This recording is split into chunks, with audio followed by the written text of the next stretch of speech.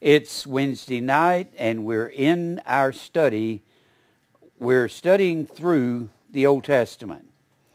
We have gone through Genesis. Genesis took us from the beginning, there in chapter 1, the creation of Adam and Eve in chapter 2, Eve eating of the forbidden tree in chapter 3, giving to Adam, being driven from the garden in chapter 3, chapter 4, Cain kills Abel, and God has another son. Adam has another son through Eve in the place of Abel, whom Cain slew. That's Seth. Then you get into the 5th chapter, and you get into God's lineage. God's family starts in chapter 5 of Genesis. It starts with Adam having a son. His name is Seth. Seth takes Abel's place. And then Seth has a son, Enosh. And Enosh has a son, Canan, Mahalalel. And then on down to Jared. And then down to Enoch. And to Methuselah and Lamech.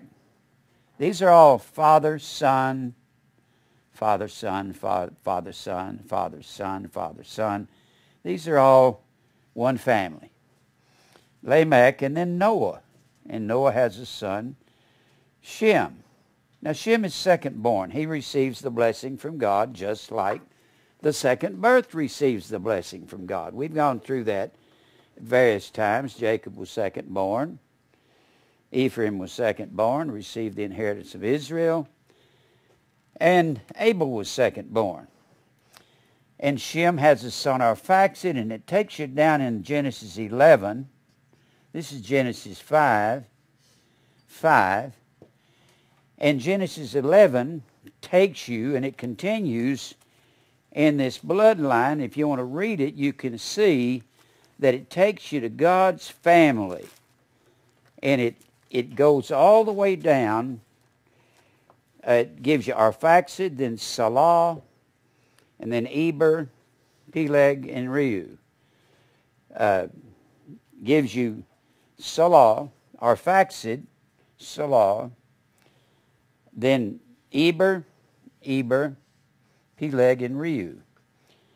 And then it takes you, that's in verses 10 down through 18. And Peleg has a son named Serug.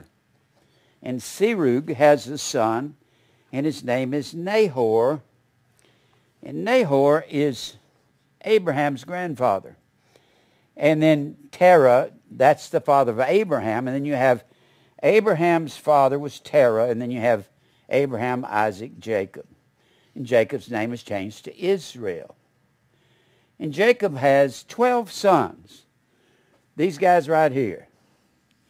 12 sons become the nation of Israel. The firstborn is rejected. He is unstable as water. That's what the scripture says. Of course, if he's unstable, God made him unstable. And that's Reuben. So God takes the inheritance that belonged to Reuben and gives it to Joseph, the 11th son, through his second-born son Ephraim there in Genesis 48. When he lays his right hand upon the head, when Jacob lays his right hand upon the head of Ephraim and transfers the blessing of the covenant to Ephraim. And Ephraim heads the 10 northern tribes. 10 tribes in the north, and that's northern Israel, or it's called Samaria. It's got many other names, Joseph, Ephraim, or Samaria, or Israel after the kingdom is split. And then you have Judah. Out of Judah will come the king. Out of Judah comes David and Jesus in that first chapter of Matthew. Well, what we're talking about is Levi. Levi's the third born. Usually the firstborn would have the inheritance. He would be the king, and he would be the priest. But God divided what was rightfully his because of his instability. He gave it to Levi, Judah, and Joseph through his son Ephraim. Now what we're talking about is we're talking about the Levites. Levi when you see the word Leviticus, it means the law of the Levites. When you know somebody, there used to be a store down here called Levi's. Well, the Jews would pronounce this Levi. That's the way they'd pronounce it.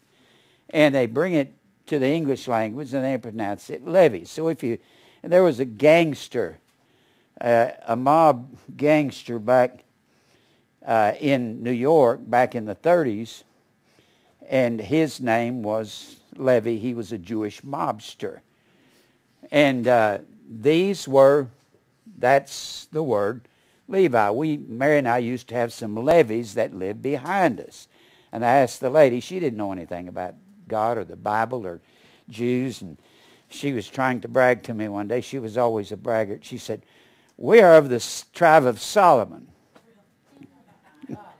I just dropped my head. I said, "You are?" Okay.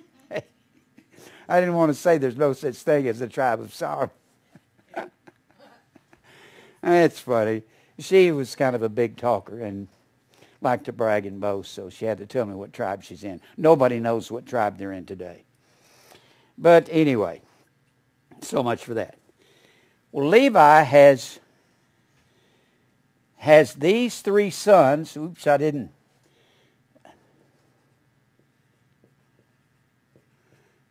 Merari, or Merari, however you want to pronounce it. Now, a lot of people get on to me, you don't pronounce these Hebrew words right. If we were pronouncing them right, we'd be going, we'd be spitting half the time. They had those guttural sounds. Nobody's pronouncing them right. The I is usually pronounced like an E, but I say Merari so you can see what it looks like. We're not worried about getting the exact pronunciation of the Hebrew or the Greek words as long as you understand what it's talking about. That's what we want. Then you have Gershon, Merari, Gershon. The one we're talking about is Kohath. Now the Kohathites had real important jobs. You'll find this lineage of Levi in Exodus, the 6th chapter. You'll find all of these men named like so. Well, Kohath has 4 sons. He has Amram, Uzziel, Izhar, and Hebron. Now, what we're doing is we're continuing last week's study, because we're by no means through with the last week's study. This is a continuation. Now, Amram has 3 children. He has Moses, his older brother Aaron, who is 3 years older than Moses. Moses is second-born son. There's another second-born, getting the blessing of being the leader of Israel. They have an older sister named Miriam. Miriam and Aaron at one point got in trouble with God. They got upset because Moses was married to a black woman, an Ethiopian, and God says, "I'll kill you for questioning my servant Moses. I'm the one that put these two together." Then, we found out last week in Numbers, the 16th chapter, and throughout other scriptures, that in order to do work in the temple of God, to do a work in the temple, here's the veil, here is the table of showbread, the 7 candlesticks, the altar of incense, and we don't know exactly how those were built. Nobody has a record of it. All of this was destroyed by Nebuchadnezzar in 586 BC in that 36th chapter of 2nd Chronicles and in the 25th chapter of 2nd Kings. So when all of this was destroyed and carried away, he carried away the Ark of the Covenant. We haven't seen it since until Indiana Jones found it. Well, you had 4 pieces of furniture inside the tabernacle, and you had 2 on the outside. The difference in these was how they were made. These were made inside. They were made of wood, and then they were covered with beaten gold. So this Ark of the Covenant was covered with beaten gold. the altar of incense beaten gold, table of showbread beaten gold, and this candlesticks was of beaten gold. Now, we're going to find, as we study this, that all of this represents the New Testament church, or spiritual Israel, or spiritual Jews of the heart, and we're the temple of God. We're God's house. That was the inner sanctuary.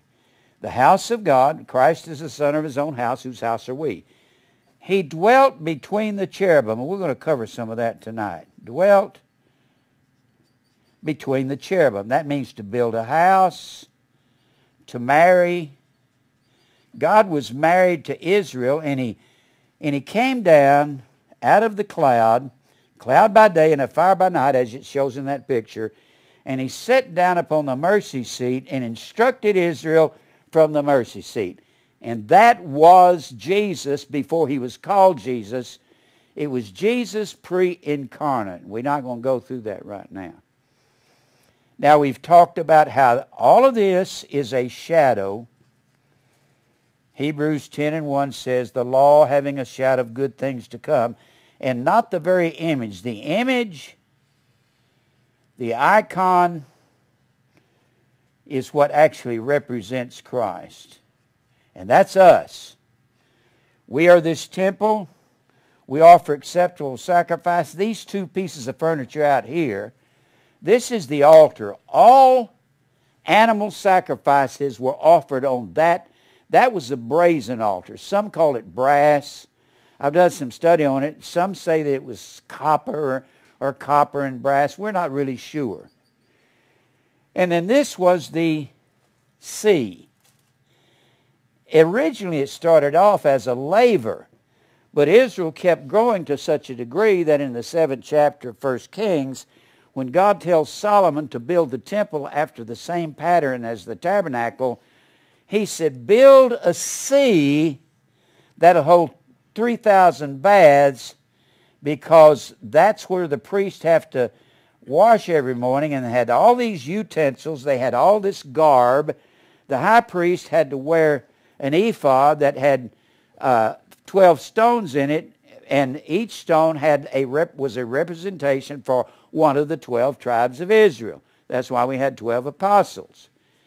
Now, where we are, we have come through Genesis. We've come from the beginning through the flood. That's from 6 through 9. Chapter 10 tells us where all of the sons of Noah, Shem, Ham, and Japheth, where they migrated to. Japheth, he migrated up here between the Black Sea and the Caspian Sea, and this is the Caucasus Mountains, so the Caucasian race coming from up here. Caucasus, we get the word Gog. They just simply harden the Ka, the K-O-H, Caucasus. They harden the consonants to get Gog. So the land of Gog and Magog is actually the Caucasus Mountains up here. That's historical fact, between the Caspian Sea and the Black Sea. The descendants, they landed, when they come out of the ark, they landed in eastern Turkey. The mountains of Ararat, it's not one mountain, it's a mountain chain. The mountains of Ararat are here in eastern Turkey. That's where they landed. The descendants of Ham came down into Put, P-U-T, which is part of Egypt, in Ethiopia. This is where the black race comes from. Now, people aren't black because they're lesser. They're black because, I believe, the same thing that sociologists believe. God makes men different shades of color to adapt to the climate that they're in. A black man can handle the heat better than the white man can. A white man can handle the cold better than black because he has a layer of some fatty tissue under his skin. Now, they settled here. Shem's descendants came down here and settled in the land of Haran, or the land of what we call Iraq, or it was Babylon. This is why God had to call Abraham, who was the descendant of Shem, in that lineage that I showed you over here. He had to call Abraham out of Ur of the Chaldees and give him the land of Israel. Now we have to become Semitic people of the heart. We have to become Shemites, all of us, whether we're black or white. We have to be spiritual Israel, spiritual Jews. And this is what we become, is we become spiritual descendants of Abraham, of Shem through Abraham, and we're children of Abraham by faith there in Galatians, the 3rd chapter. Now, where we came to after this 10th chapter, we got the 11th chapter. That's where Abraham is introduced. That's where Babylon started at the first of the chapter. At the end of the chapter, Abraham comes on the scene. That's kind of amazing to me. Same chapter. Then Isaac and then Jacob. And then, of course, we know the story. Jacob's deception in his life, stealing his brother's birthright. And then Jacob runs over to the land of Haran, has 11 of his sons, comes back to what becomes Israel later because he is Israel. And when he comes back, they have another son, Benjamin, the last born son there in Bethlehem. And then he begins to raise his children. In the 37th chapter, Joseph comes on the scene. His brothers are jealous of him because his father favors him above them, and he's sold into Egypt. And then we have the story of his brothers going to Egypt during the famine, and then the trick he pulls on them with his younger brother Benjamin, putting his cup into his sack. And Joseph calls his brothers over here to Egypt. They're there for 400 years. And then Moses comes along in Exodus, the 2nd chapter, and God calls him in the 3rd chapter out of a burning bush and says, I want you to lead my people out of Egypt and take them back to the land that I've given to Abraham. He's sold over here into Egypt. I want you to bring them back, take them through the wilderness. And we're in that wilderness experience over in the 25th chapter of Exodus. Let's go back there. Now, what we're doing, you say, Jim, why do you review this? I don't believe you get it the first time around. If you do, you got more than I did the first time around. It took me 500 times around to get just a general view of the Scripture. And I've read these verses thousands of times, trying to look at them and see how they come together. Now, where we are is in the 25th chapter. Now, they got to Mount Sinai in the 18th chapter, the 19th chapter. Moses goes up on the Mount Sinai. This is all in Exodus. And then in the 20th chapter, he comes down with the 10 Commandments. And then in the 21st chapter, God begins to give instruction, daily instruction about if an ox falls in a ditch, or if you kill a man accidentally, or if you kill a man intentionally and you have to die for it, and so forth. What he's doing in this 25th chapter, he's giving instructions to start building the temple, the tabernacle, and he gives them the pattern of it. It's the same pattern that the temple will be built when Solomon builds the temple. The tabernacle is the same thing as the temple. It's a mobile temple in the wilderness. When the cloud moves, they're instructed to move. And they have a particular way of doing this. Now, we are down here in verse 9, one more time. And he says, according to all that I show thee after the pattern of the tabernacle, the pattern of all the instruments thereof, even so shall ye make it. Thou shalt make an ark of shittim wood. Now, like I said last week, some of the writers believe that this was an incorruptible wood because it's going to be around in this furniture of the tabernacle for 1,000 years. So it's going to have to be pretty long-lasting wood. Some say it's the acacia tree. Some say it's another form of tree that will not rot. I would think it would be the kind that wouldn't rot, since this is somewhere in the neighborhood of 1400 BC, 50 BC is approximate time period where he's telling them to build it. And it's going to be nearly 1,000 years later when Nebuchadnezzar destroys the temple and carries off everything. It'll be in 586 BC when Nebuchadnezzar comes in to destroy it. So it's going to be a considerable time later. He says, make an art of shittim wood, 2 cubits and a half. We've talked about the cubit being the length of the length from the elbow to the tip of the king's finger, which was approximately 1.5 feet. And he says, and a cubit and a half the breadth thereof, and a cubit and a half the height thereof. Thou shalt overlay it with pure gold, wherein it with pure gold, and where within and without shalt thou overlay it, and shalt make it a crown of gold round about. So, we don't know. Don't try to figure out what the ark of the Lord looks like. You're not going to be able to come up with exact figures. It's going to be a box, going to have some kind of a crown around it.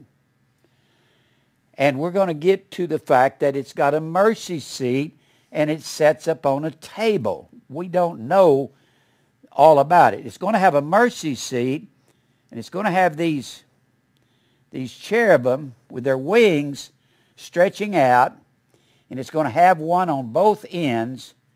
So evidently they built it with the wings stretching out, and the wings will stretch and touch the curtain walls on the sides. Well, I don't need to tell you more about that right now. Then he says, thou shalt cast 4 rings of gold for this ark of the covenant, and put them in the 4 corners thereof, and 2 rings shall be in one side, and 2 rings in the other side. So you're going to have rings. If you looked at it from the top, like so, you got rings like so. They probably, I don't know if they move on a hinge, but they're going to be stable, and they're going to have staves. And he says, thou shalt cast 4 rings of gold, put them in the 4 corners, and 2 rings shall be in one side of it, and 2 rings in the other side of it. And thou shalt make staves. Staves are sticks. They're rods that'll go through these rings. Like that. Going through the ring. Looking at it from the top. And these rods can never be taken out. These staves can never be taken out. That's how the Ark of the Covenant and all the furniture of the tabernacle is going to be transported. Now, and thou shalt make the staves of shittim wood, and overlay them with gold, and thou shalt put the staves in the rings by the sides of the ark, that the ark may be borne by them, and the staves shall be in the rings of the ark, they shall not be taken out. Let me write this up here. Staves. Let me just write it down. Staves, permanent. Permanent in rings. All right. I want you to notice down in verse 23.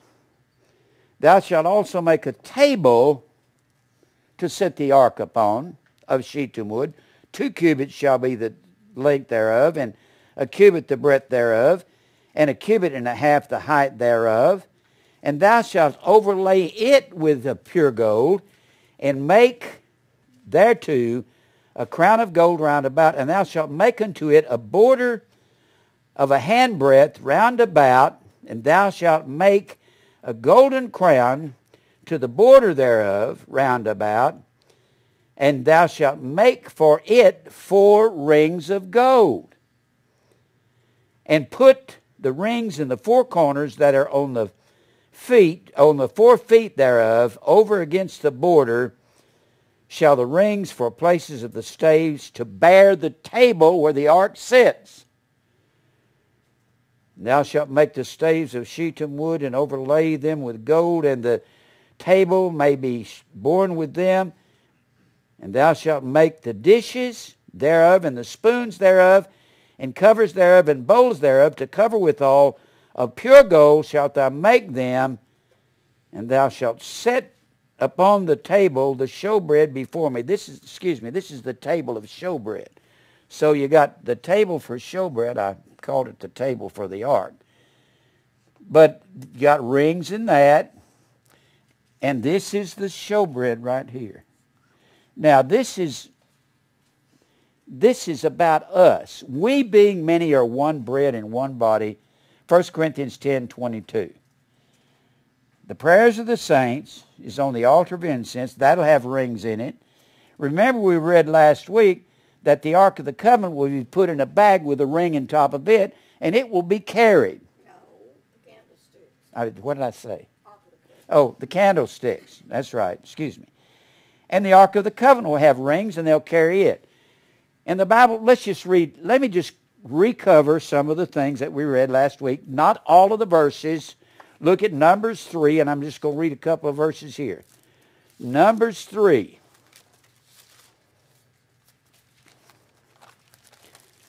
All right. Numbers, the 3rd chapter, in verse 17, the sons of Levi, by their names, Gershon, Kohath, and Merari. And then down here in verse 27, Kohath was of the family of the Amramites. Amram was, here's Amram, the father of Aaron and Moses. And he's talking about these Kohathites. Was the family of the Amramites, and the family of the Izharites, and the family of the Hebronites, and the family of the Uzziites. These are the family of all of the Kohathites. Well, those were the sons of Kohath. And then he goes on to say that the Kohathites, their duty will be to carry all of these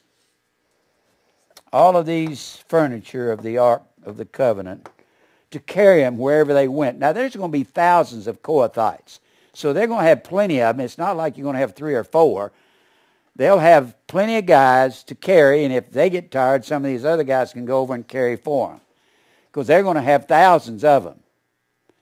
If they're walking through the wilderness and some of them are weighted down, they'll say, come over here and trade places with me, and you carry a while. Then look over here in Numbers 4. Numbers 4 and verse 15. Verse 15. And when Aaron and his sons have made an end of covering the sanctuary, the previous verses about covering all of the furniture of the sanctuary for transport. When they're going to transport it somewhere, they gave the coverings here. Made an end of covering the sanctuary and all the vessels of the sanctuary as the camp is set forward. Set forward means to pick up and move. After that, the sons of Kohath shall come to bear it. And they shall not touch any holy thing, lest they die. Very important. Kohathites. Not touch any part of this furniture. What do they get to touch? The staves, that's it. Nothing else. They never take the staves out. They're permanent, right? All right. Show you how serious God is. Never touch. Now back over to Numbers 7. Numbers 7. I'm giving you the high points of last week. Numbers 7.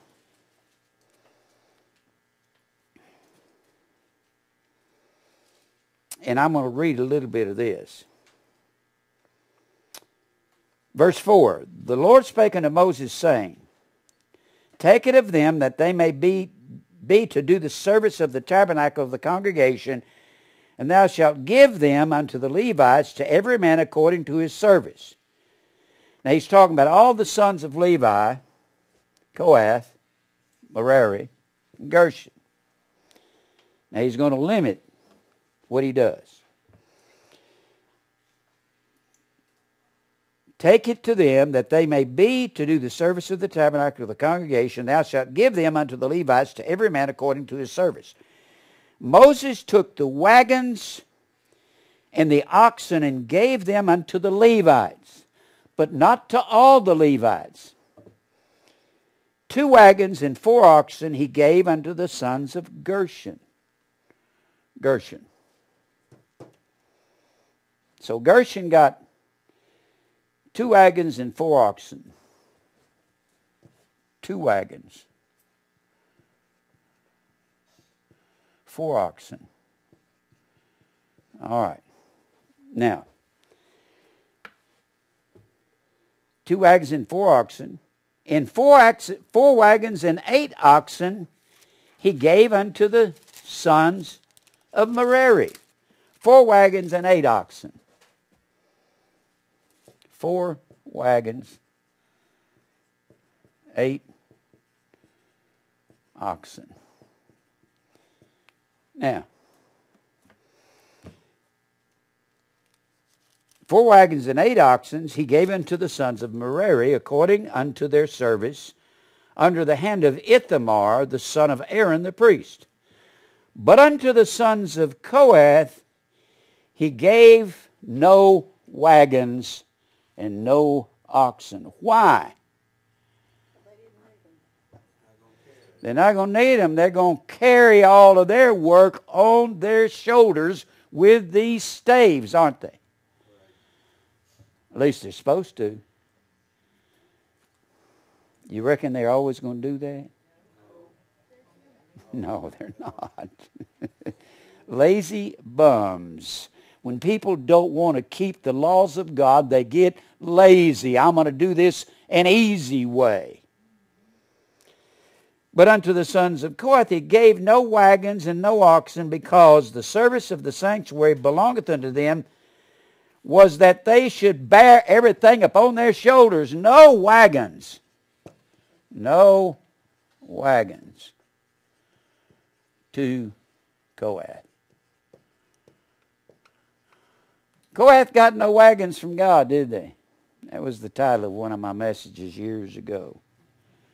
Now, they got no wagons. Now, remember in Numbers 16 last week, Numbers 16 in verse 1. Korah the son of Izhar. Izhar was a Kohathite, but he was not a son of Aaron, and you cannot do any work in the tabernacle unless you're a son of Aaron. And Korah says, I want to do the work of a priest by offering incense. And God killed, there in that chapter, he killed 250 men that came with Korah because they wanted to do the work of Aaron and Moses. And they said, you take too much on you. And they began to question God's preacher. Watch out when you start questioning the preacher of God. God might get you. If I'm telling the truth, God's not a police officer walking the corridors of heaven to see who he can get. Yes, he is. He certainly is. He's not just going to get you if you belong to him. He's going to beat you up and scourge every son he receives to cause you to be a partaker of his holiness. Now, the ark has to be carried on staves by Kohathites, which are priests of God, but you have to be a son of Aaron to work in the temple. But the Izharites, the Hebronites, the Uzzielites, all of these guys, it is the sons of Aaron's duty to do all the religious ritual. You say, but I want to be a son of Aaron and do something important. Are you sure? Because if you're a son of Aaron and you make one mistake inside the temple, Nadab and Abihu, the first 2 sons of Aaron, they offered strange fire upon this altar of incense. I don't even know what the strange fire was. It could have been a mixture of the wrong incense. It could have been the fire that was mixed on this. You remember we talked about the spoons, the gold spoons, and all of these various utensils? They had to take a gold censer, and get fire from this altar out here and light this incense here. Some say the incense wasn't lit on the altar, that the altar was taken inside the sanctuary, and the censer that they gathered the fire off of here was, the censer was put in here, and the fire was lit upon this Ark of the Covenant, so the smoke would go up as a sweet-smelling savor to God, and it would blind the high priest that would go in there once a year, and he had to get face down, and when he got on his face, he couldn't look up, because if he looked up and saw God, God would kill him right there on the spot. And some say that they would tie a rope around their leg just in case God killed him, so they could drag him out, and if they drag him out, they'd say, okay, sons of Aaron, who's next? You really want to be a son of Aaron? That's dangerous. You do one thing wrong and you're dead. One thing. That's the rules of God. You don't touch any of this. You touch holy things, you'll die. Now, I want us to go over to 1 Samuel. I want us to look at the Ark of the Covenant. How is it to be born? Go to 1 Samuel, 3rd chapter. Now there is a priest of God here. If he's a priest of God, then he is a descendant of Aaron. There's a priest of God in this 2nd chapter. His name is Eli. He's a descendant of Aaron. He's got 2 wicked sons.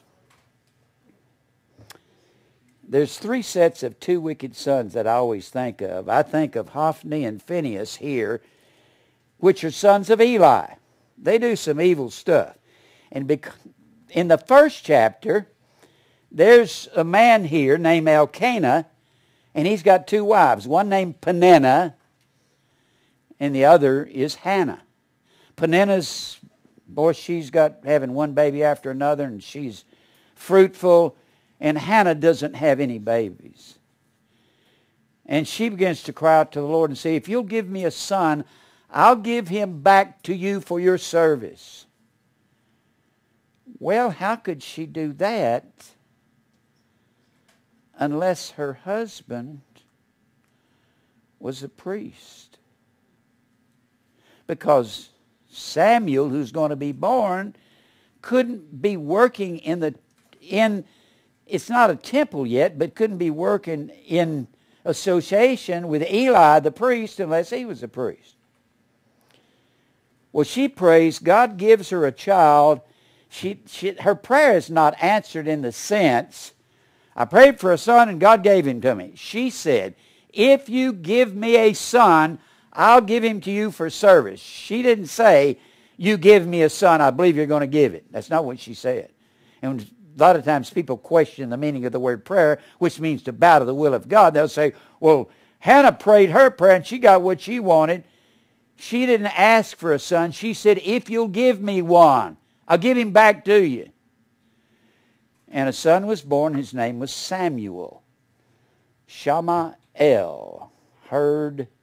Remember, Shama is the word to hear, the hearing ear. The seeing eye of the Lord hath made in both of them. Shama is the word hear, and it's the word obey.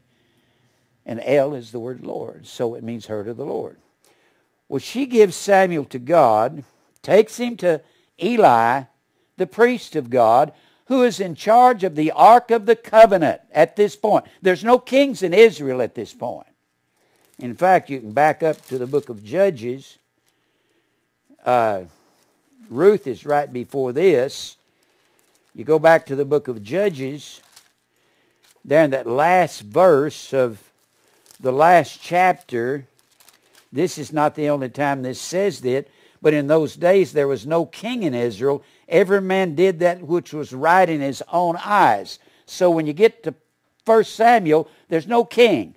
You don't have a king until you get to the 9th chapter. The 8th chapter, the people say, give us a king. The 9th chapter, God picks out Saul to be the first king. Wrong tribe, tribe of Benjamin. Now, Eli has got 2 sons. And Elkanah, verse 11 of chapter 2, Elkanah, the father of Samuel, went to Ramah to his house, and the child did minister unto the Lord before Eli the priest. Eli was a priest. He was a descendant of Aaron. Now the sons of Eli were sons of Belial. They were wicked. Hophni and Phinehas. Samuel had 2 wicked sons over there in that 6th chapter. The 8th chapter. He's got one is Joel, the other is Abiah. He's not to be confused with the prophet Joel or Abiah, however you want to pronounce it. Those were common names then. Back to chapter 2. The sons of Eli were wicked. They knew not the Lord. So they're priests too, but they don't know God. And the priest's custom with the people was, when any man offered sacrifice, the priest servant came while the flesh was in seething with a flesh hook of 3 teeth in his hand. You've heard me talk about this. They took a flesh hook. The priest ate whatever was being sacrificed that day, if it was a lamb, if they were sanctifying the sanctuary by offering a young bullock, and they dipped down with this flesh hook, and what they pulled out was their meal, because they were in a course. They would serve a week, 2 week in courses, and that would be their course. And while they were there, they would eat they'd eat the bread from the table of showbread, and they would eat what was on the altar. That's why the altar was called the table of the Lord, because that's where the priest would eat from, with that flesh hook. And he struck it into the pan or kettle or cauldron or pot, and all that the flesh hook brought up, the priest took for himself. So they did in Shiloh unto all the Israelites that came thither. Now these sons of Eli, they were wicked. So God says in verse 27 of chapter 2, we're still talking about the Ark of the Covenant being borne on staves. And there came a man of God unto Eli and said unto him, Thus saith the Lord, Did I plainly appear unto the house of thy father when they were in Egypt, in Pharaoh's house? And did I choose him out of all the tribes of Israel to be my priest? So evidently this man must be Jesus. To offer upon mine altar, to burn incense, to wear an ephod before me. And did I give unto the house of the father of offerings made by fire of the children of Israel? Wherefore kick ye at my sacrifice and my offerings by your 2 sons, your wicked sons, Eli? Here's an illustration of what's going to happen when you got children. You don't raise them in the truth. You don't teach them truth. Eli was taking care of the house of God, but he was failing to raise his children right. And he says, which have commanded in my habitation, honorest thy sons above me by letting them do what they want to do? By taking bribes at the gate of the temple and probably messing around with the women? To make yourselves fat with the chiefest of all the offerings of Israel, my people? Wherefore the Lord God of Israel said, I said indeed, that thy house and the house of thy father would walk before me forever. And now the Lord said, Be it far from me, for them that honor me I will honor, and them that despise me shall I lightly esteem. Behold, the days come that I will cut off thine arm and the arm of thy father's house. What does he mean? I'm going to kill your 2 sons, 2 priests of God. And shall not be an old man in thine house, because your sons are going to die. In verse 34, This shall be a sign unto thee, that shall come upon thy 2 sons, and on Hophni and Phinehas, in one day they shall die both of them. And I will raise me up a faithful priest. Then you have chapter 3, where Samuel hears the call of the Lord. He hears the voice of the Lord, and he thinks it's Eli calling him. He goes into Eli and said, Did you call my name? He said, No. Go back to bed. And it happened several times. Then Samuel comes in and says, somebody's calling me. He said, this is the Lord. And Eli called Samuel in verse 16 of chapter 3 and said, Samuel, my son. He answered, here am I. And he said, what is the thing that the Lord has said unto thee? Now God comes and talks to Samuel prior to this, and we need to back up and look at that. Now Samuel did not yet know the Lord, neither was the word of the Lord yet revealed unto him in verse 7. And the Lord called Samuel again the third time, and he arose and went to Eli and said, here am I, for thou didst call me. Eli perceived that the Lord had called the child. Samuel means heard of the Lord. Therefore Eli said unto Samuel, go lie down, and it shall be, if he call thee, that thou shalt say, speak, Lord, for thy servant heareth. So Samuel went and lay down in his place, and the Lord came and stood and called as at the other time, Samuel, Samuel. Then Samuel answered, speak, for thy servant heareth. He's just a young guy. And the Lord said to Samuel, behold, I will do a thing in Israel, at which both the ears of everyone that heareth it shall tingle. Boy, we've heard that phrase many times, haven't we? In that day I will perform against Eli, the priest of God, all things which I have spoken concerning his house, where I'm going to kill his children. When I begin, I will also make an end. For I have told him that I will judge his house forever for the iniquity which he knoweth, because his sons made themselves vile, and he didn't restrain them. This is judgment. Don't think going to church is good enough. And Samuel lay until the morning and opened the door of the house of the Lord, and Samuel feared to show Eli the vision. Then Eli called Samuel and said, Samuel, my son, and he answered, here am I. And he said, what is this thing that the Lord has said unto thee? I pray thee, don't hide it from me, Samuel. Samuel's young, Eli is old. I pray thee, hide it not from me. God do so to thee, and more so also, if thou hide anything from me, of all things that thou hast said unto me. And Samuel told him every whit, and hid nothing from him. And Eli said, it is the Lord. Let him do what seemeth him good. Whatever he does to me, and he kills my sons, it will be good. And Samuel grew, and the Lord was with him, and let none of his words fall to the ground. And all Israel, from Dan to Beersheba, knew that Samuel was established to be a prophet of the Lord. Now, chapter 4. Israel goes at war with the Philistines. While they're at war, verse 11, the ark of God was taken. How's the ark supposed to be carried? By Kohathites on shoulders with those staves. Isn't that right? The ark of the God was taken, and the two sons of Eli and Hophni and Phinehas were slain. God has the Philistines kill them. There ran a man of Benjamin out of the army and came to Shiloh the same day with his clothes rent, with earth on his head. And when he came to Eli, he sat upon a seat by the wayside watching, for his heart trembled, for the ark of God was gone. The ark of the Lord is the first piece of furniture that was built there in that 25th chapter of Exodus. It was God's abode. It was his throne. It's where he sat to rule Israel.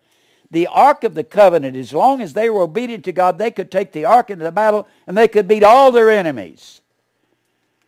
That was their salvation, was the ark. And when the man came into the city and told it, all the city cried out, the ark's gone! What are we going to do? And when Eli heard the noise of the crying, he said, what meaneth the noise of this tumult? And the man came in hastily and told Eli. Now Eli was 98 years old. Old man. But age is not going to kill him. And his eyes were dim that he could not see. And the man said unto Eli, I am he that came out of the army as we fought the Philistines. And I fled today out of the army. And he said, What is there done, my son? And the messenger answered and said, Israel is fled before the Philistines, and there have been a great slaughter among the people. And your two sons, Hophni and Phinehas, are dead, and the ark of God is taken. Now, what do you think shocked Eli most about this? His son's dead? No. He was a priest of the Most High God. He knew that it was absolute devastating and destruction for the ark to be gone for Israel.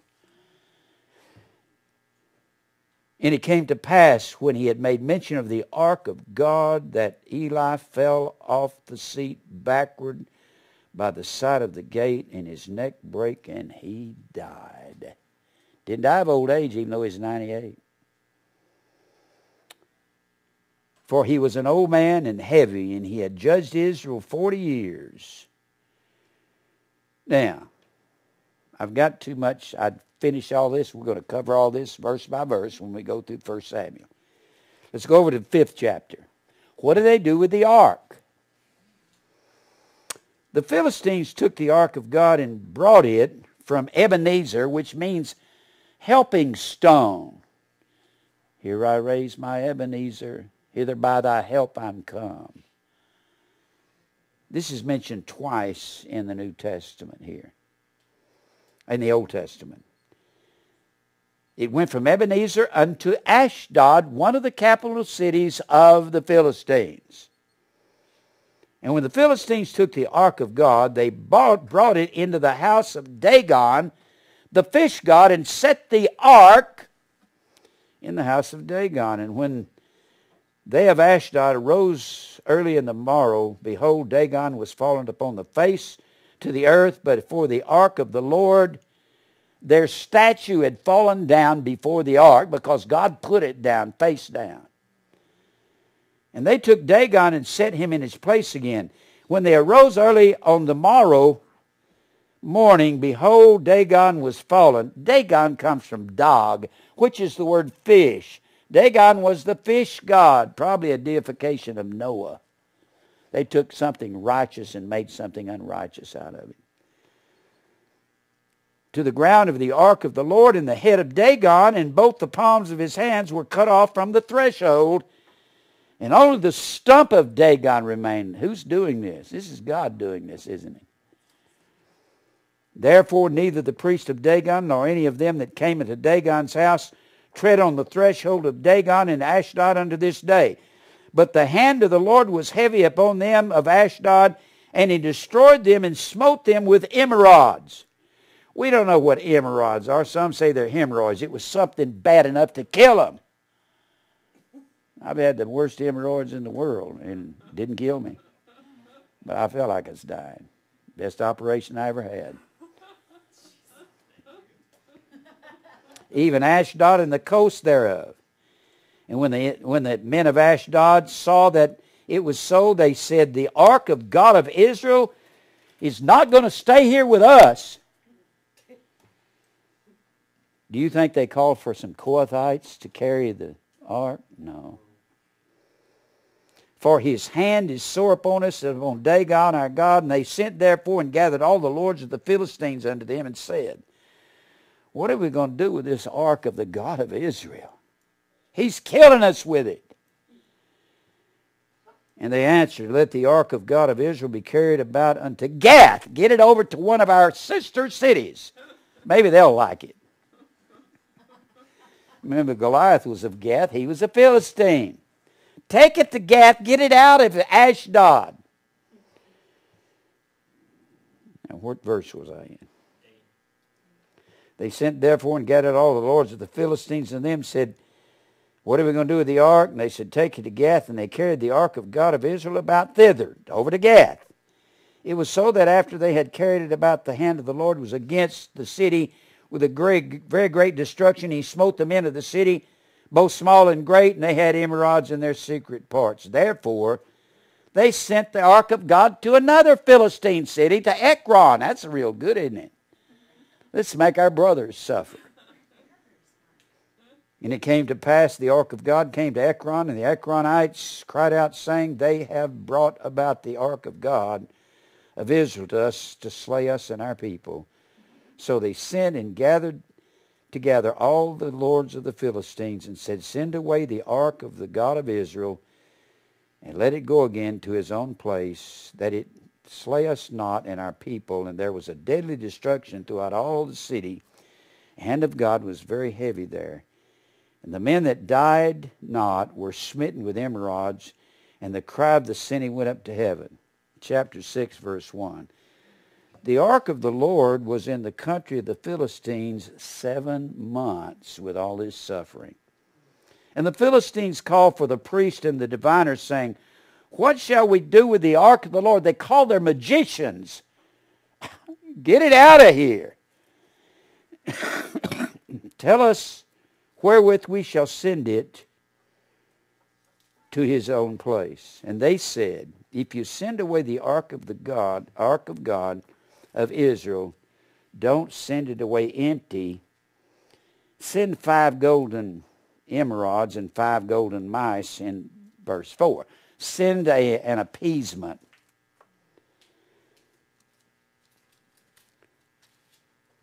Look at verse 7. Well, look at 6 and 7. Wherefore then do ye harden your hearts as the Egyptians and Pharaoh hardened their hearts? And when he had wrought wonderfully among them, did they not let the people go, and they departed? Now therefore make a new cart. How's the Ark of the Covenant supposed to be carried? On staves by Kohathites. And take 2 milk kine on which thou hast come no yoke, and tie the kine to the cart, and bring their calves home from them. And take the ark of the Lord, and lay it upon the cart, and put the jewels of the gold, which you returned from a trespass offering, in a coffer by the side thereof, and send it away, that it may go. Well, they do all this. And they take it to Beth Shemesh in verse 12. And the kine took the straight way, the way of to Beth Shemesh, and went along the highway, lowing as they went, and turned not aside to the right hand or the left. And the lords of the Philistines went after them unto the border of Beth Shemesh. And they of Beth Shemesh were reaping their wheat harvest in the valley, and they lifted up their eyes and saw the ark, and rejoiced to see it. Now these Beth Shemesh is in Israel, but they do something wrong with it. And the cart came into the field of Joshua Bethshemite, and stood there where there was a great stone. And they clave the wood of the cart, and offered the kine a burnt offering unto the Lord. And the Levites took down the ark of God, and the coffer that was with it, wherein the jewels of the gold were put in the great stone. And the men of Bethshemesh offered burnt offerings and sacrifices the same day unto the Lord. When the 5 lords of the Philistines had seen it, they returned to Ekron the same day. So they got it out of the Philistines. They got it back to Israel. But Israel doesn't seem to know how to handle the ark of God.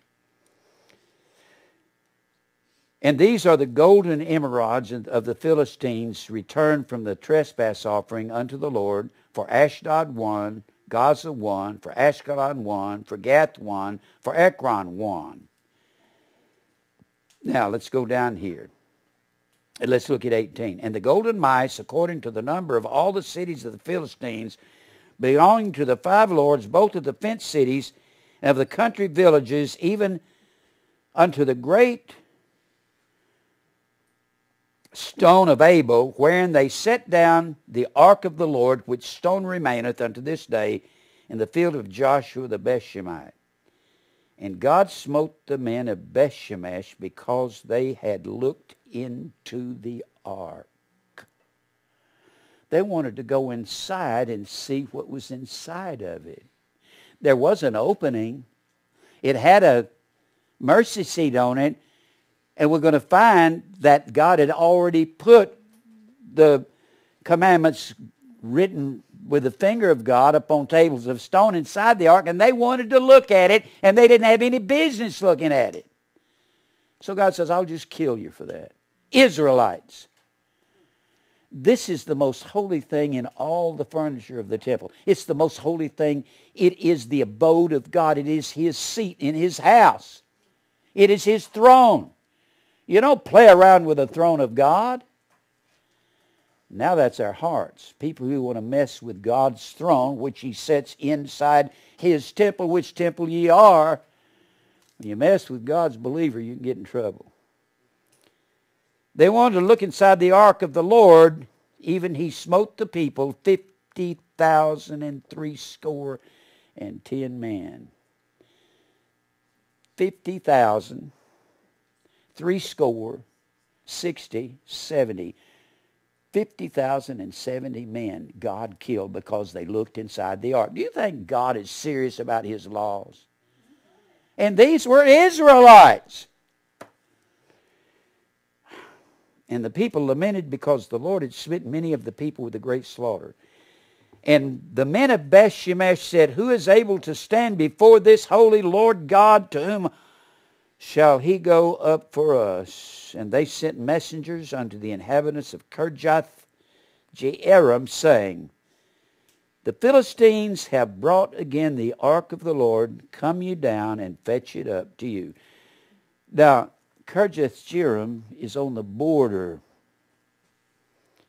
It's on the border of Benjamin. Just here on the border of Benjamin. Not far from Jerusalem. So they're going to have to get it over to Jerusalem where it belongs, aren't they? Let's go to the 6th chapter of 2 Samuel.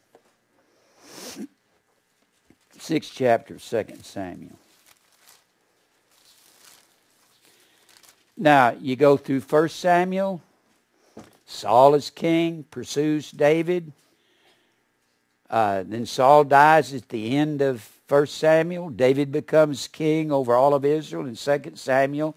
David goes through all of his adventures in 2 Samuel. But before we get to David's adultery in the 11th chapter with Bathsheba, before we get to David's murder of Uriah the Hittite in that same chapter, we find David bringing the ark of the Lord back to Israel.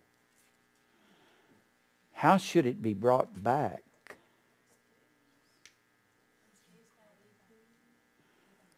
It should be carried back on staves by Kohathites, shouldn't it? Well, let's see what happens. Chapter 6, 2 Samuel. And David gathered together all the chosen men of Israel, 30,000. David arose and went with all the people that were with him from Baalah of Judah to bring up from thence the ark of God, whose name is called by the name of the Lord of hosts, and He lives between the cherubim. And they set the ark of God upon a new cart. Do you think David knew better than that? How about the priests of God that are with it? Did they know better? We found out they should know better, shouldn't they? If you've got a job, you should know what your duty is, especially if you're in the temple of God, and God will kill you if you don't do it right. Remember, staves are permanent. Never touch any of the furniture of the ark, right? Lest you die. They start bringing it back to Jerusalem on a new cart. Wrong.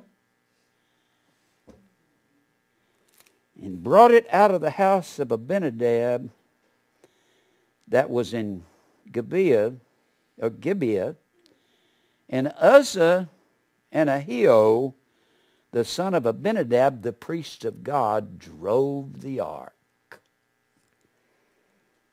And they brought it out of the house of Abinadab, which was at Gibeah, accompanying the ark of God, and Ahio, or Ahio, however you want to pronounce it, went before the ark.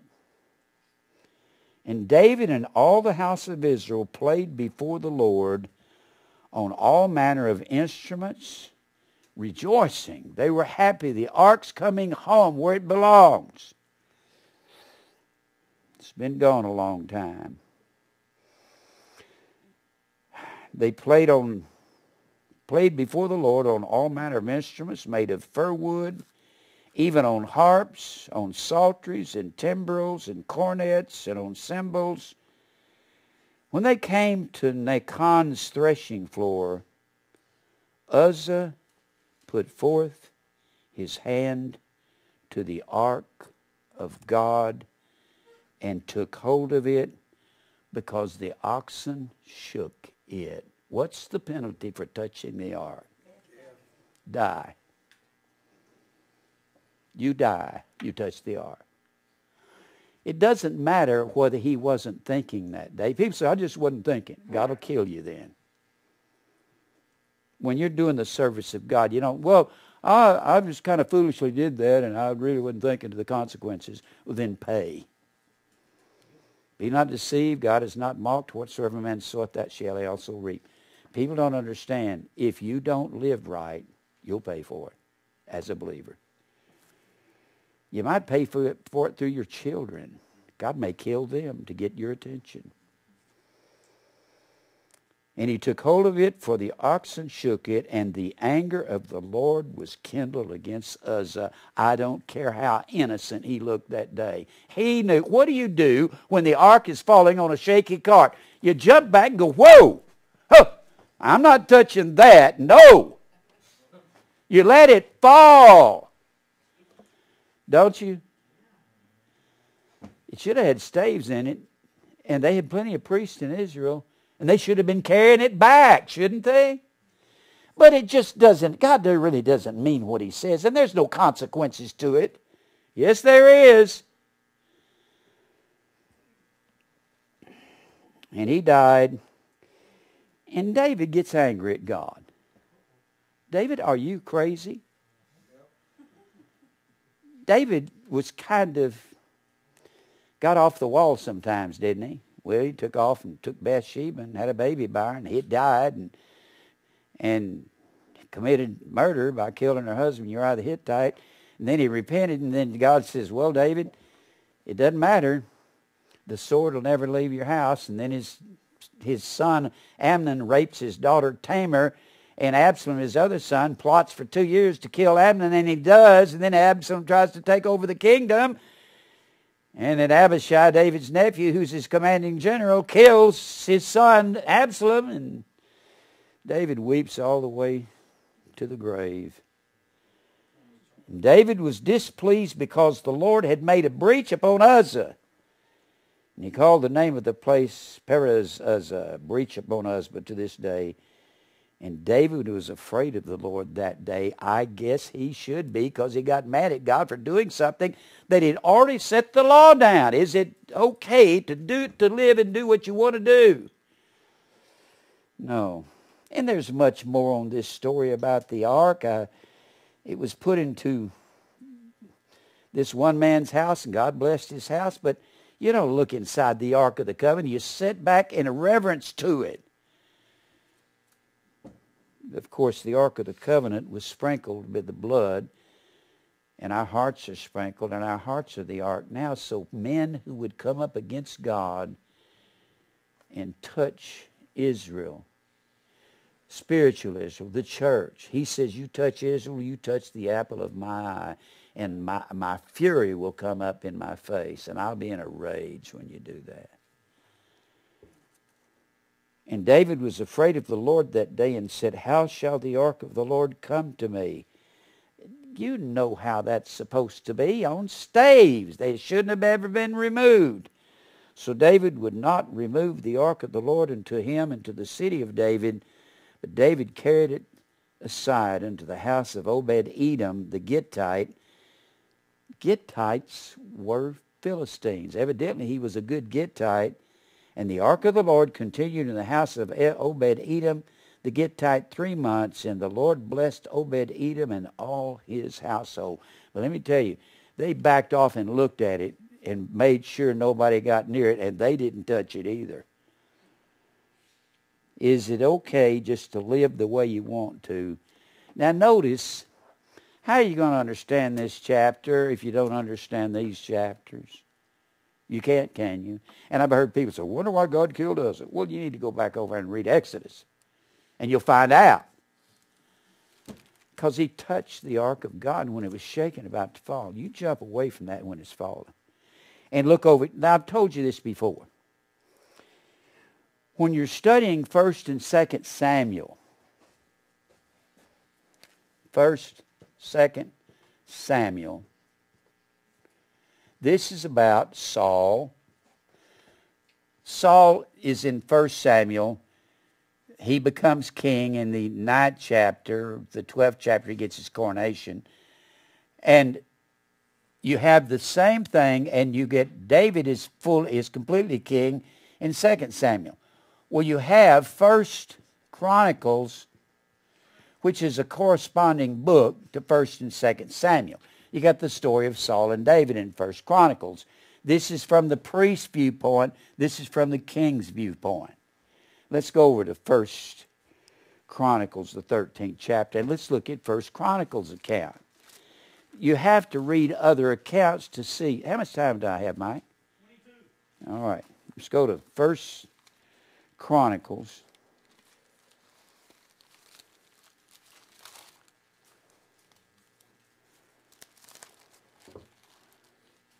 What did I say was going? I forgot. 13. Yeah, right. I just go blank once in a while. I got too many things in my head. All right. 1 Chronicles 13.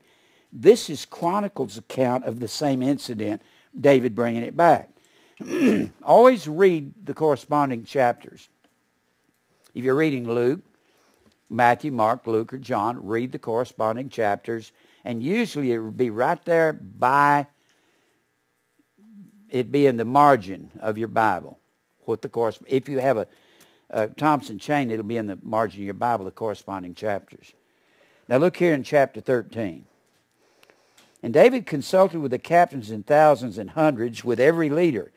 And David said unto all the congregation of Israel, if it seem good to you that it be of the Lord our God, let us send abroad unto our brethren everywhere that are left in the land of Israel, and with them also of the priests and Levites, which are in the cities and suburbs, that they may gather themselves unto us.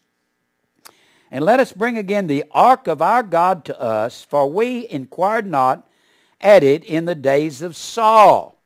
Because Saul was the king, and he was wicked and doing evil, even though he was a believer. And all the congregation said that they would do so, for the thing was right in the eyes of all the people to get the ark of God back. And David gathered all of Israel together from Shihor of Egypt, even unto the entering of Hamath, to bring the ark of God from Kirjath-jearim, which is where it was placed there when it was brought back from the Philistines on a cart. And they're going to bring it back on a new cart.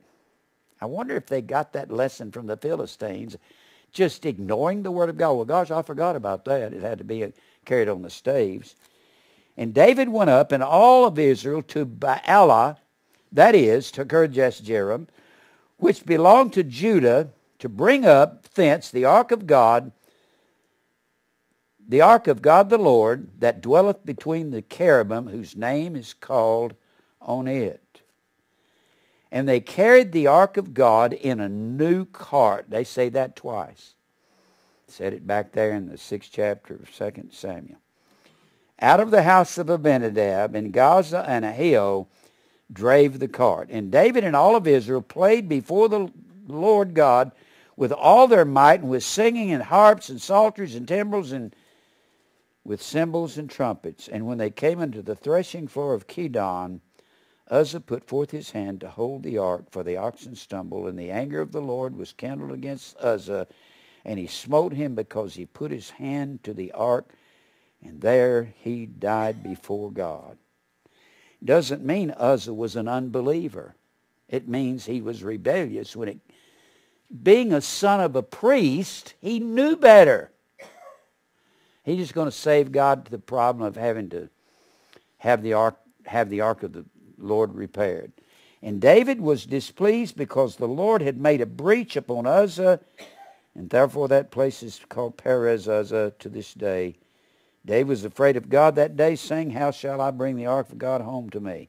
So David brought not the ark home to himself that day, but he carried it to the house of Obed-Edom the Gittite, and the ark of God remained with the family of Obed-Edom in his house 3 months, and the Lord blessed the house of Obed-Edom and all that he had. Now, let's go back over here to Exodus. Do you see the importance of understanding the book of Exodus?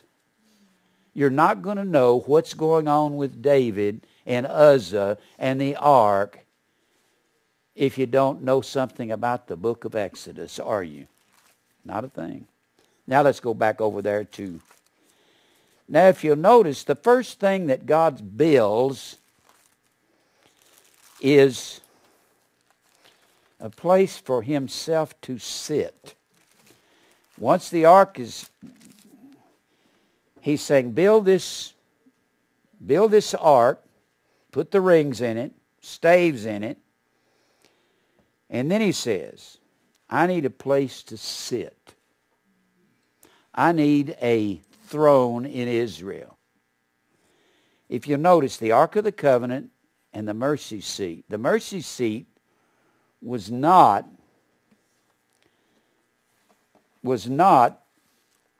a part of the ark. It was separate.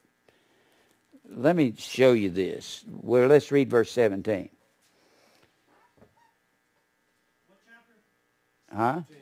Chapter 25, Exodus. Chapter 25, Exodus. Well, verse 16 says, Thou shalt put into the ark of the testimony, which I shall give thee. I want to tell you what I want in the ark of the testimony. You can look at Hebrews, the 9th chapter, and you can see what's inside the ark. This is why they were looking in the ark. Look over here in Hebrews, the 9th chapter. Hebrews 9. I want you to learn how to see the importance of the Old Testament. It is a description of us in the New, because our hearts are the Ark of the Covenant. Our hearts are sprinkled. The law is written on fleshy tables of the heart in the 3rd chapter of 2 Corinthians. And I believe that when people touch the Ark of God, when they touch our hearts or our understanding, which is what, if our hearts are the Ark of the Covenant, which they are, but our heart is, like I said, is not the aorta and the right ventricle and the left ventricle and so forth. Our hearts are our understanding. When somebody touches our understanding and tries to twist our understanding, God will deal with people that touches his people. You have to be very careful about how you treat the people of God and the preacher of God and the truth of God. Now look here in Hebrews. Everything that we're studying is going to tie with the New Testament. With our hearts being sprinkled, God sits upon the throne of our hearts. He says here in verse 8, the Holy Ghost this signifying, making plain is the word signifying, delao, D-E-L-O-O, that the way into the Holy of Holies, or the holiest of all, was not made manifest while as the first tabernacle was yet standing. The way into this Holy of Holies by the blood of a goat on the 10th day of the 7th month was not plain while this was standing. But all this was blotted out. The handwriting of the literal temple was blotted out, Colossians 2:14. What's left is, we're the temple of God, our hearts are the Ark of the Covenant. We're circumcised of the heart. Now he says here, in this chapter, Verse 1, then verily the first covenant had also ordinances of a divine service and worldly sanctuary. For there was a tabernacle made, the first tabernacle, which is this outer sanctuary here, and he tells you what was in the outer sanctuary. He says, first, wherein was the candlesticks, the table of showbread, which is called the sanctuary. This was out here. Now, he doesn't name this altar of incense because some say it was carried inside the Holy of Holies. But let's continue to read. And after the second veil, the tabernacle, which is called the holiest of all, which had the golden censer. He's naming what was inside here on the Day of Atonement. Some say the censer was put between the two cherubim, and the incense was put on there, and then fire was taken from this altar out here and taken in by the high priest on that 10th day of the 7th month. Which had the golden censer, the Ark of the Covenant, overlaid round about with gold, wherein was the golden pot that had manna, and Aaron's rod that budded, and the tables of the covenant. So you had the inside the ark was the commandments written on tables of stone, Aaron's rod that budded, and the pot of manna, and this incense was, the altar was somewhere out here. They kept it out here through the year, but the golden censer was in here between the cherubim, lit with the fire from this altar. Then he says, and over it the cherubims of the glory, shadowing the mercy seat, of which we cannot speak particularly. Now, go back over here to Exodus 25.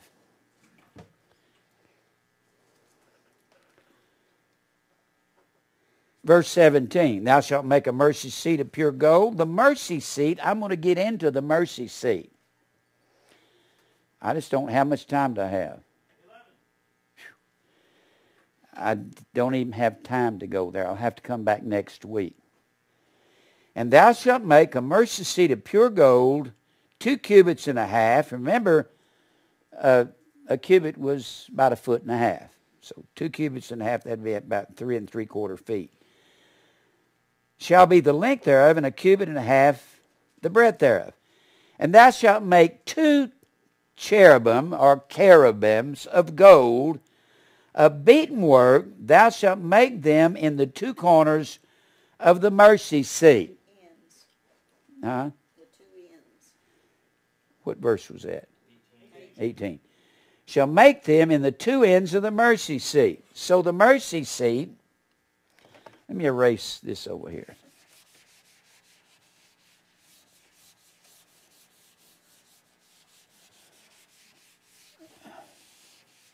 Now this is going to get a little complicated here.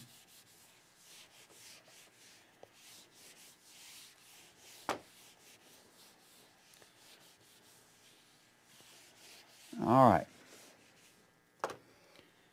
You had, here's the tabernacle.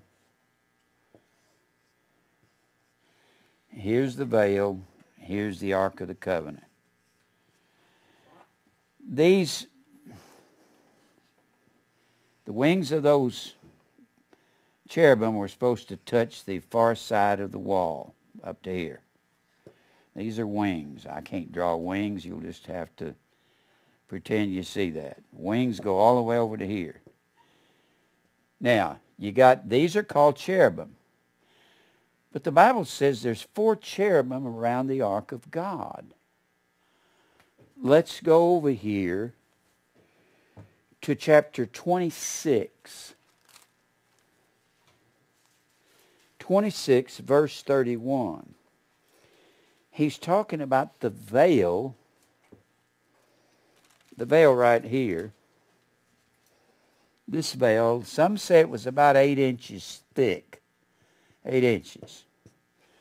When the veil of the temple was rent in the midst when Jesus died, we go straight to God.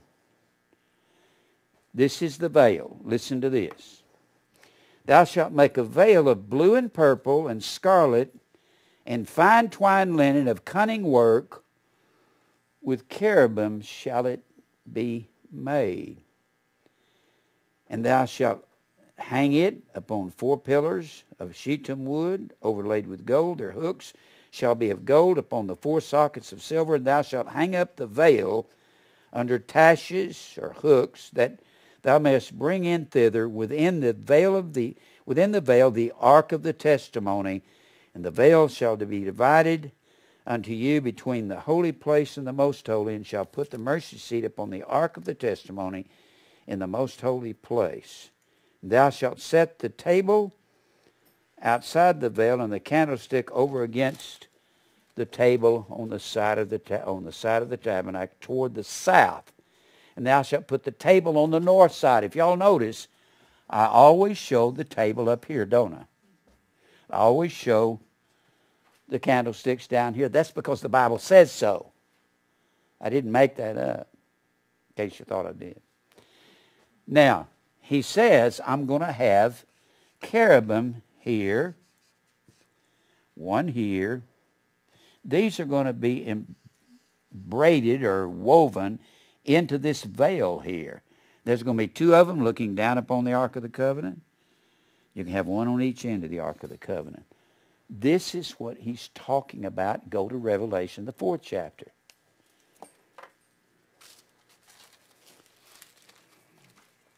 These are the cherubim, and I don't have time to get into this. This is a long study. 4th chapter. How much time do I have? 6 minutes. Boy, I hate to go into this because, man, this will take all night. All right. Here's a description of the spiritual tabernacle. It is after the pattern of the literal tabernacle. It's a picture of us. It's a picture of us. All right. Just for the sake of viewing, think this is us right here.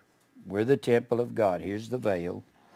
The Bible says we enter in by a new and living way through the veil. That is to say, his flesh. So the veil is his flesh. Well, if this is the house of God, then his flesh is us. This is his flesh here. And he says, I'm not going to live with a harlot of Babylon inside of you.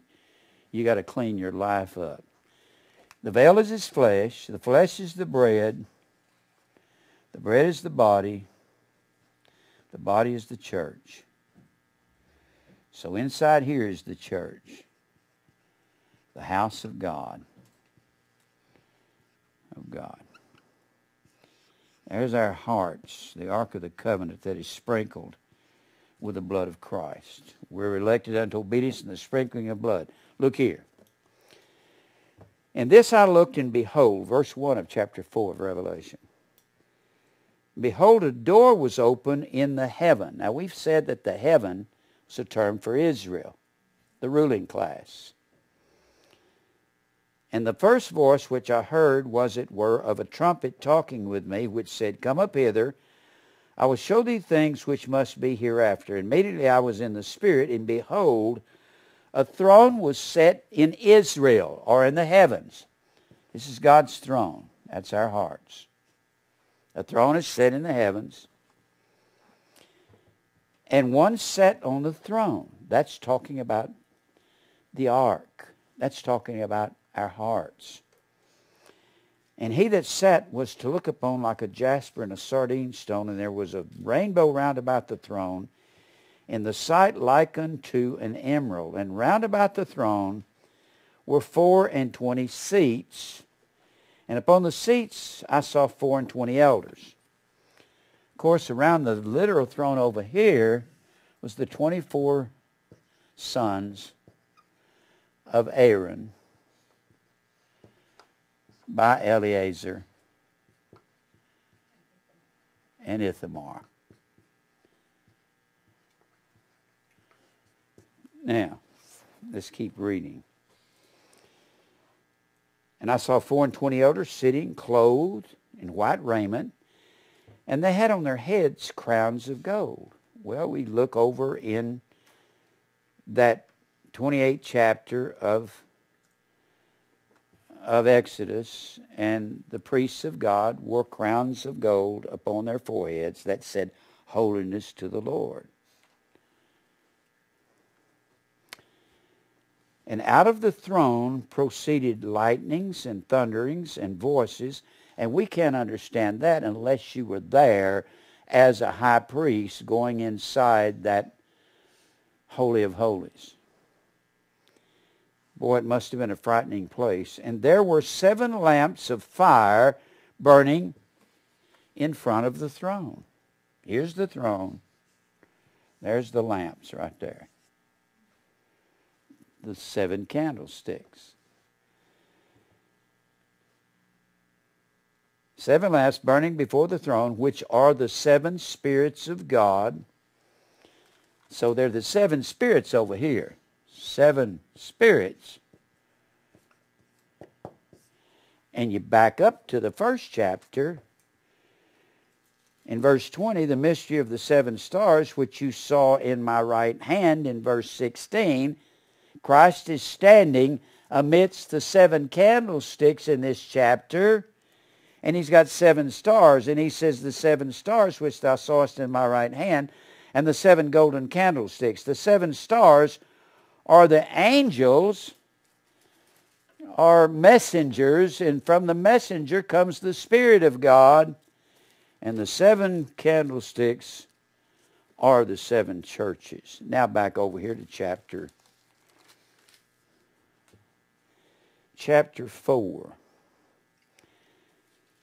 And out of the 7 spirits of God, and before the throne, there was a sea of glass. Right here. It's called a sea in 1 Kings, the 7th chapter.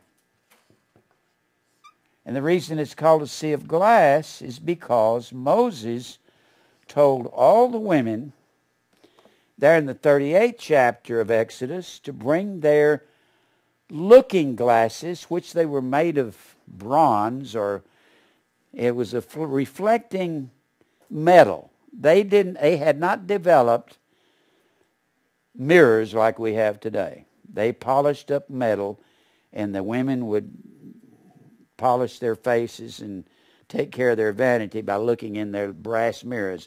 And Moses tells them in that 38th chapter of Exodus to bring your glasses so we can make this glassy sea. It's a glassy sea over here. Over here, it's a washing in the blood of Christ, because all of the priests would wash in that sea every morning before they went to offer any sacrifices here. And after they washed in the sea, they'd offer sacrifice, they'd come back and wash their hands and feet after each sacrifice through the day. That's where hand washing of the Pharisees and the foot washing of these primitive Baptists come from. Now, he says, before the throne there was a sea of glass like unto crystal. In the midst of the throne and round about the throne were 4 beasts. Not evil beasts, but 4 cherubim. You see that?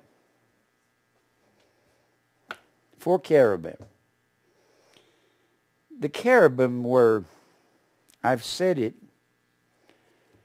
before, but if you have a McClintock Strong, you look up cherubim, you see those Assyrian cherubim, you can call them cherubim, and they believe that when Israel went in captivity by the Assyrians, that the Assyrians stole the cherubim of Israel, or stole the idea and started coming up with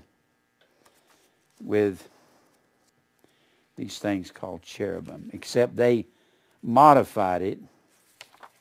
Here they are right here. They modified it. Those are the Assyrian cherubim. It's believed they stole this from Israel.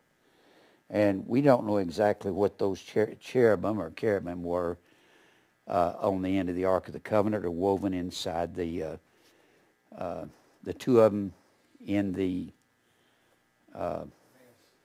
veil. I got too many things on my mind. Am I out of time? Yeah. This is going to take us back, and you see these 4 cherubim, and each one of them has the face of an eagle, the face of an ox, the face of a lion, and the face of man. And those are the 4 that God established his covenant with when Noah came out of the ark. Same covenant.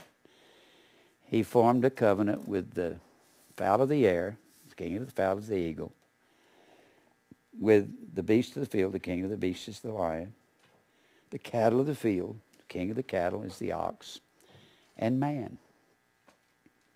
So when you see the 4 cherubim, this is very abstract terminology you see in the New Testament.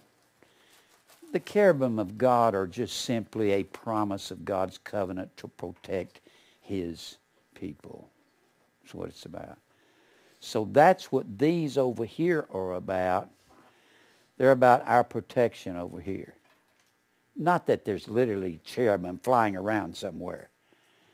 Most people think cherubim are little bitty baby angels with little tiny wings and flying around in the air. That's not what they are. And we'll get further into this. I hope you're beginning to see the shadows and the images, how they match up. If people will listen to this series on Old Testament, you'll learn a lot in it. I can't run through this fast. I wish I could. Well, let's pray. Father, we thank you for truth. Thank you for your word. Cause us to continue this work. Strengthen the sheep. Cause them to mature in the faith. Lord, lead us to your family, your elect people. Open up many doors for the ministry. And Lord, fight our battles. Lord, I get tired and weary. I don't feel like fighting ever again. We'll give you praise for all things in Christ's name. Amen.